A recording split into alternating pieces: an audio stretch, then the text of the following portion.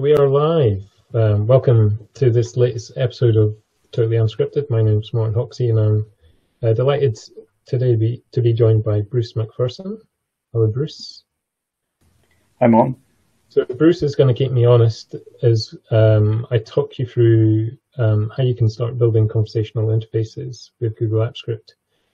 So the kind of thing I'm talking about, I'm just going to share my screen, is I've got a really simple, well, hopefully simple demo just to illustrate what I'm talking about in terms of conversational faces.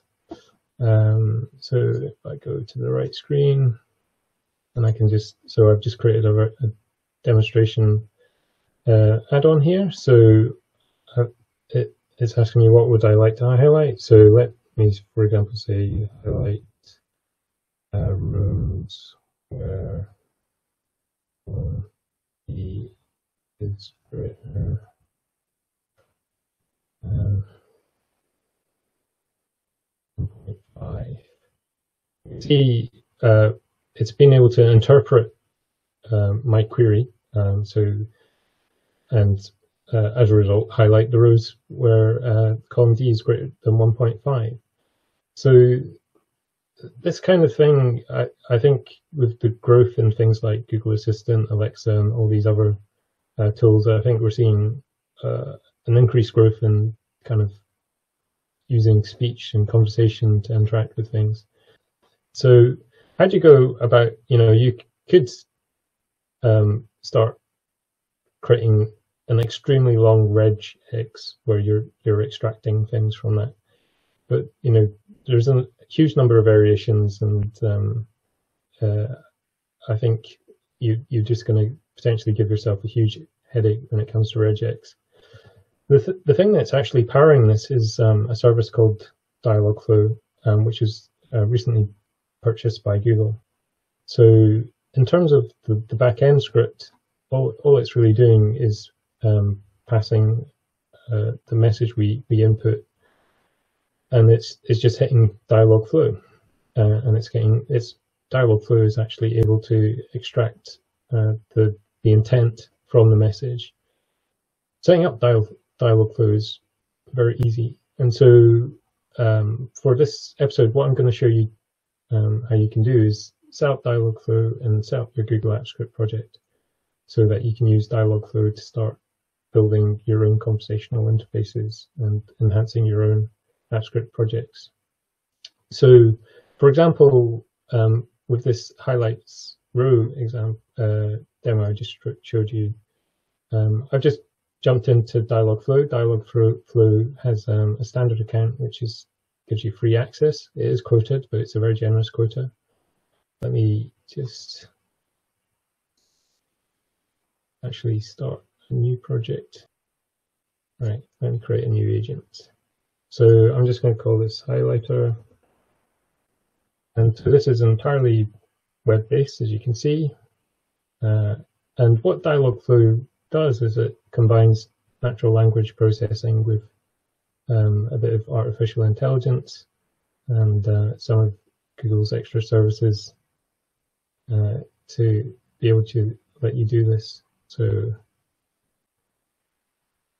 in terms of the setup for Dialogflow, it's actually used for Google Actions and Assistant, so it integrates with a number of different services. But generally, what you find you need to do is you need to create an intent, so what you want to perform, and some entities that you want to extract from your message. So I'm just going to create a new intent,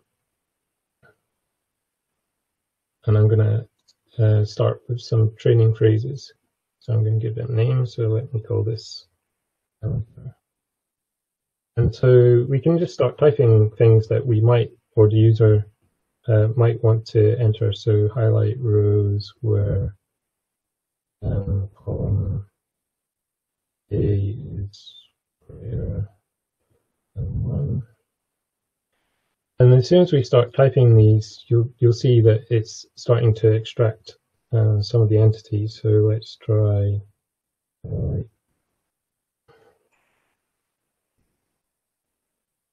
tells As part of this process, you need to start thinking about, the terms and phrases that user use.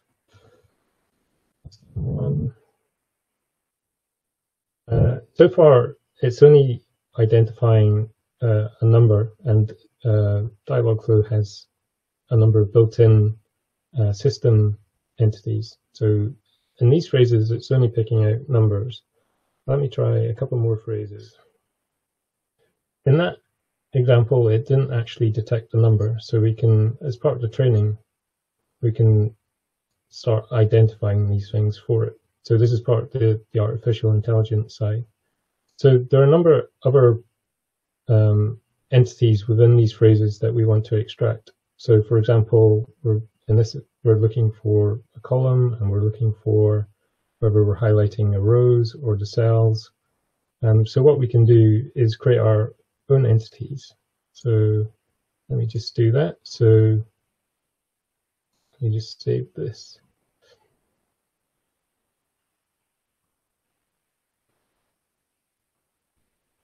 So I'm going to create an entity called column.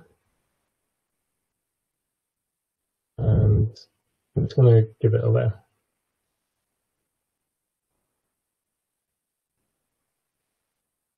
Now I could do all the columns in the spreadsheet, but I'm going to allow it to automatically expand these. So I'm just going to save that. And let me add another entity range. So we can find cells and rows. You also can add variations. So if there are variations on saying cells or rows, you can do that. Let me just go back to my training phrases. And what we can do is, within the phrases we've given, we can start letting it know. So this is a range. This is a column. And you can see it's now extracting these. So I can do this for here as well. So that is a range. This is another range. This is a column. So another entity we want to extract is basically the operator. So things like equal to, less than, greater than. So I'm just going to save that. And I'm just going to add a new entity called operator. One of the nice things about Dialogflow is, because this is in the cloud, once you've got your core code set up, if you need to modify your training phrases, you can just go into the interface here. And the reason I've specified the reference value as an actual operator is when we hit the API, it's going to return the operator value, so the reference value. So we're going to just use that in our code.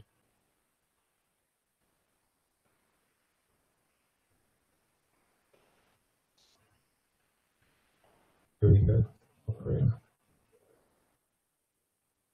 And you see when I've highlighted an operator, it's not giving the reference value, it's actually giving the text, but we don't need to worry about that. So the idea would be that you spend more time creating phrases, but let's see, when I click save, it's saving the intent, and now it's actually training. So every time we add something, a training phrase, it's training it. And we have this handy console on the side, so we can actually start testing. So if I do something like highlight cells where column T is greater than, let's say, 3, T.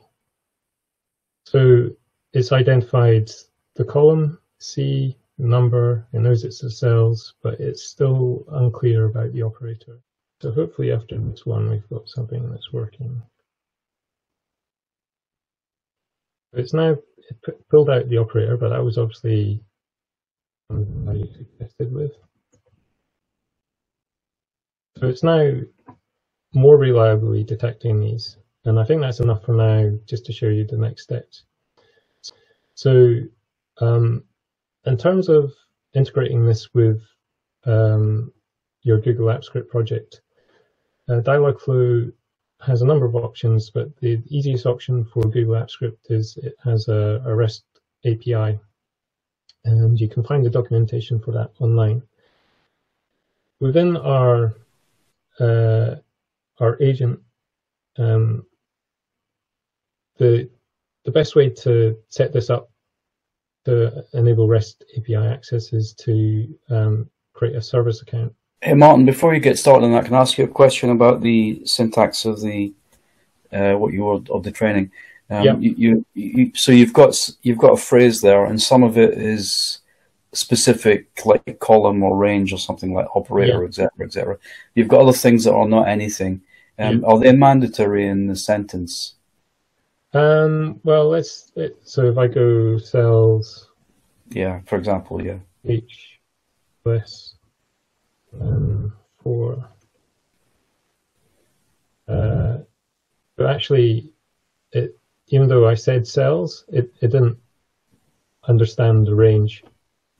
But with more training, so if I add that as one of my training phrases, it actually detected it as a range. So I guess I was asking whether the things that haven't got a role are somehow relevant in the training. I think they provide a reference to the training. I'm not entirely sure how Dialogflow does its AI side of this. So it definitely on their website they say that they do natural language processing. So I'd imagine there's an aspect of that. Okay. So just jumping back, so we've now got something that works reasonably okay. It's obviously limited in some of its operations. So in terms of the next steps, what we're going to do is create a service account, which will give us some credentials that we can then use in your Google Apps Script project, and you can just hit the API, and we can send our own messages in, and it will pull back the intent. So if you click on the cog for your agent, you come to the landing page, and so we can just click on the service account, and it generally has one already set up. So you can see it's already integrated because it's a Google product. It's straight into the cloud platform. So we're just going to create a service account. I'm going to call that, let's call it. In terms of the role, for us to do querying against their API, if I go down to Dialogflow, we need to specify the role of API client.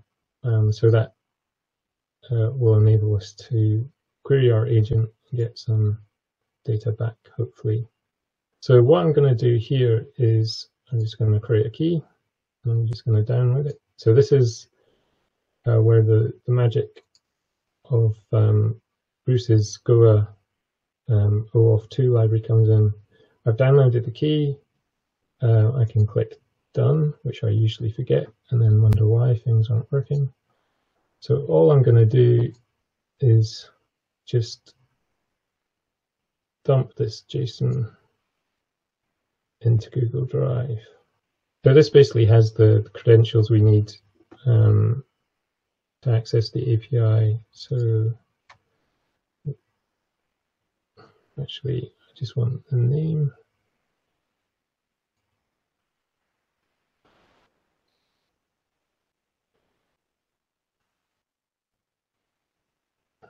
So I've started a project here, and it's got some of our code already in it.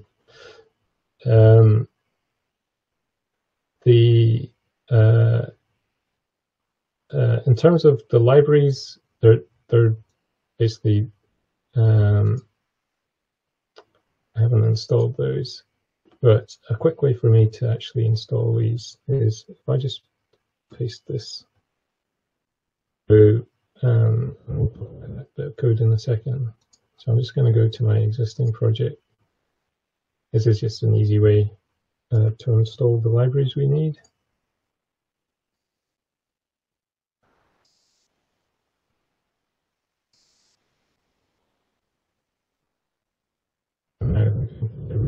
You'll see we've got Go and we've got Dialogflow.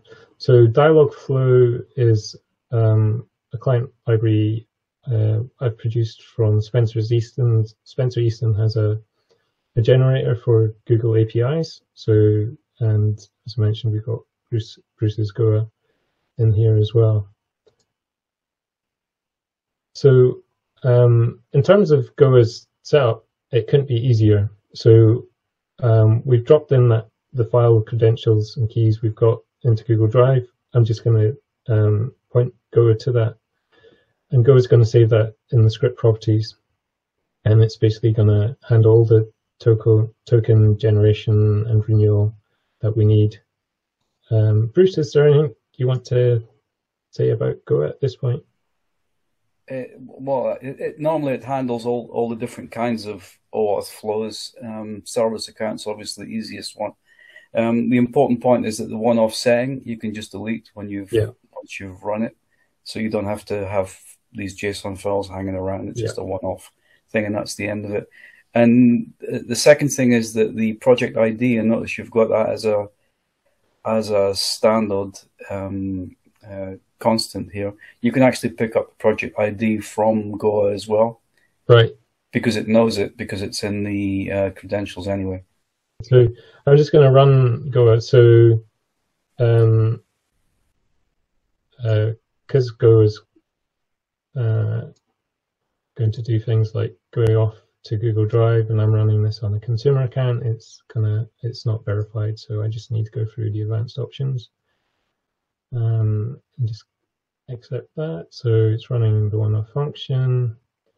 So in terms of connecting with Dialogflow, the other thing I need to do is we mentioned the project ID in here. So it's just this value here.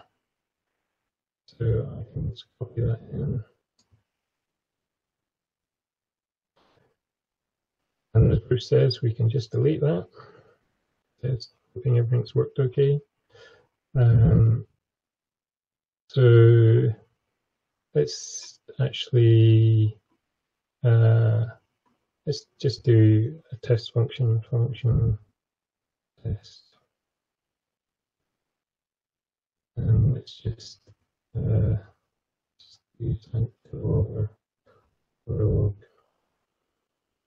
and we'll take message intent,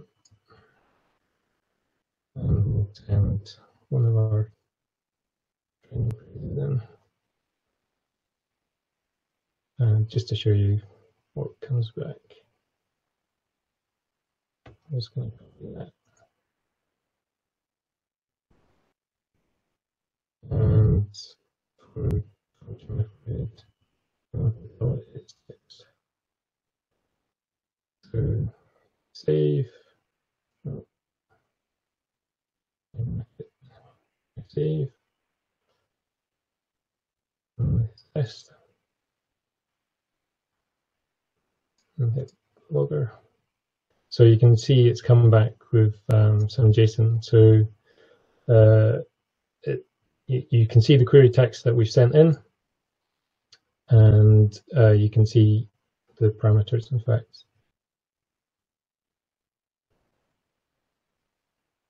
So here we go. So this is the response we get from Dialogflow. So you can see the text that's gone in, and we get the parameters back. So it makes it a lot easier in terms of it's Dialogflow's done all the hard work in terms of extracting the values we want, and in a very usable format. And that's really essentially how the demo is working. So all that we've done in the example is just add a bit of UI. So we're typing in a message. And as I mentioned, one of the nice things about Dialogflow is if you want to change something. So for example, if I have some standard data that's coming in, so it's in a standard format, perhaps you've got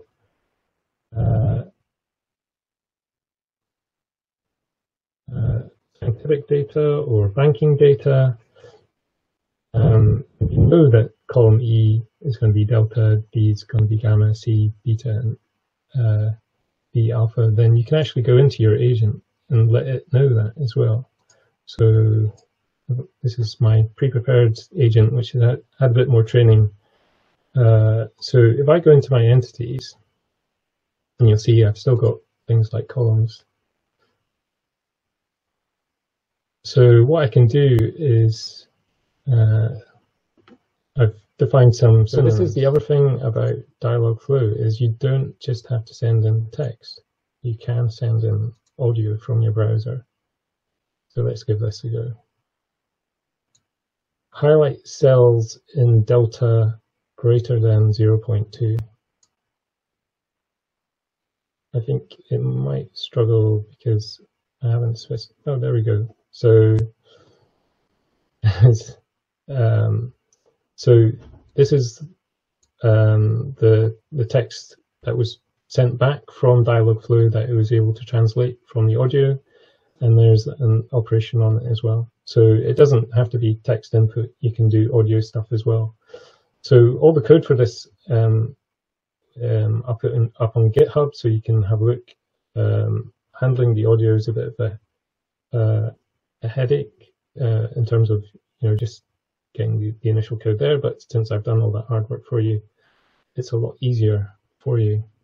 So hopefully that gives you a sense of what you can do with Dialog. As I mentioned, there's a query input, so as well as the text message, you can specify the language. So I forget exactly how many languages Dialogflow is able to deal with, but it's a growing number. I think it's at least 20.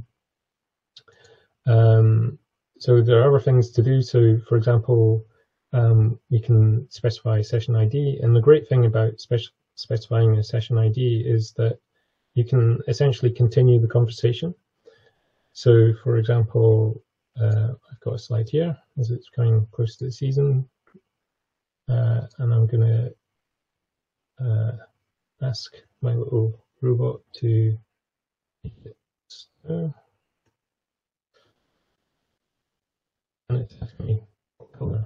So let's see. And I think it's struggling to add all the snowflakes because I think it's about 2,000 shapes it's just going to put onto this Google slide. There we go.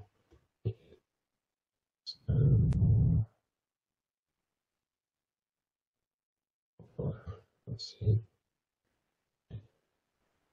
So there you go. I think that's one of the key things that when you start working with conversational interfaces is it's thinking about the conversational design aspect of this as well. So Google have some great resources on how to use sample dialogues. So there are a number of core principles like when you're having a conversation with someone, like it rarely abruptly stops. Usually there's some continuation. So that's why I've tried to highlight in this example of that there is a conversation going there. So I think when you start including conversational interfaces within things that you're creating, it's a bit like you create your UI to try and be as friendly as possible. When you're adding conversational interfaces, you have to think about how you're going to make that nice and a pleasant experience for your user as well. If you're interested in how you can use Dialogflow with Hangouts chatbots, there's a post I've written on that. So it goes through a similar process of setting up Dialogflow and integrating it into with Hangout chatbots, you can use Google Apps Script to code those, and that's probably a separate program in itself. And I think that is all I've got. Any thoughts or reflections?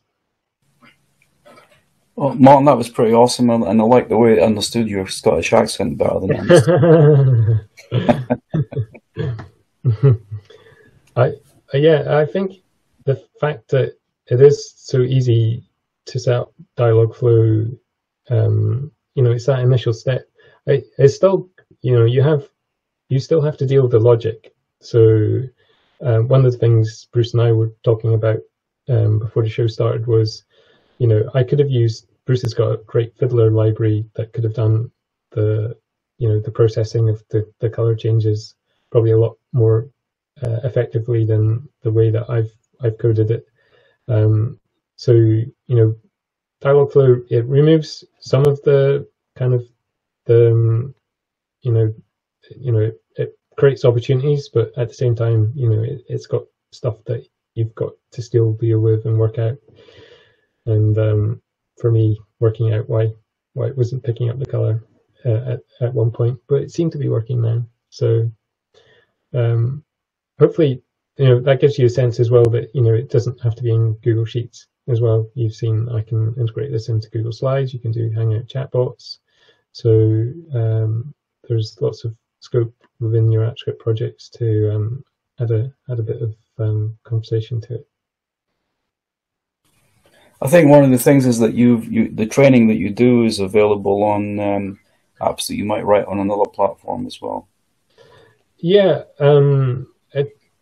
So, and actually within Dialogflow, they have pre-built agents. So, they've got things like currency converters and, I think the FAQ one's quite popular. So basically what these have are all your intents with your training phrases and entities. So they might be a better starting point if you're looking for to do something that is aligned with your goal. Well, I hope you've all found that useful. As always, we'll post resources and links and source code so you can have a go yourself if you want to. And hopefully we'll see you next time on Totally Unscripted.